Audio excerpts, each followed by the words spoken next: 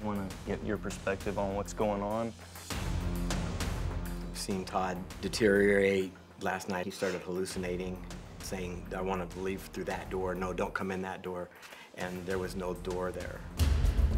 I've just seen Todd go so downhill that sometimes it feels like I'm dealing with somebody with Alzheimer's. It's been exhausting. He's trying to detox himself because there's a Survivor finale. It's really, really scary to watch him like this. Does he have a history of seizures? He's been hospitalized 3 times in the last. But as far as the seizures, Yeah. I'm always so scared I'm gonna find him dead one time. He seems like he's getting closer every day. And you're right, he is. He is slowly dying. he's drinking 2 bottles a day, I know that, sometimes 3. He wants to stop, but he's terrified that when he detoxes and has these seizures, that he's going to die.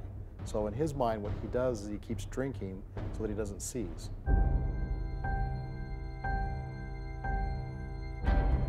Hey, how are you? Are you worried about getting another shot of vodka? Yeah, maybe soon. I need one really bad. When was the last time you had the vodka, the shot? 5 hours ago. I really need some. Do you have any shakes right now? Of course I have shakes. My body is shaking.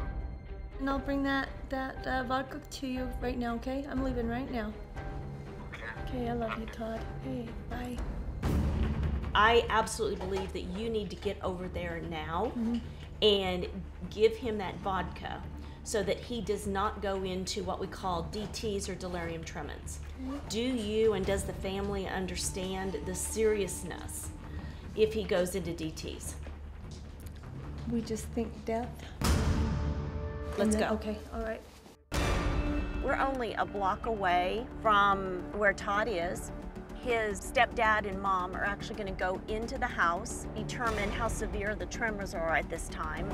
One of the things you could do is go ahead and leave your phone on. We'll stay connected once you get there. You feel better a little bit having that in your system? You're not shaking too bad. How's your stomach feel? A crab black. What does that mean? Black poop could mean that you have some internal bleeding and that it's been bleeding for a while. This is serious. Body organs are shutting down, and we need to take action immediately.